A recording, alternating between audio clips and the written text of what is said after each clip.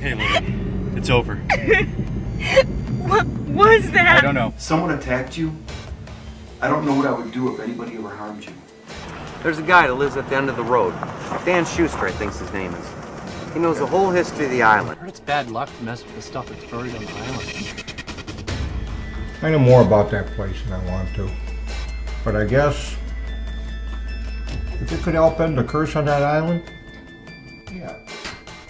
Are you serious right now? So you're saying some dog lady thing attacked my nephew and his girlfriend? You're crazy, old man. And I can't believe you're buying this stuff. Then you leave us no choice if you are still here when we return. The blood of your family is on your hands. The blood of my family is a small price to pay. Mickey, who would be here this time of day? Like Sammy says, you gotta stay friends on this. Get the hell off of my property, Sammy. You'll take your two goons with you. The answer's no.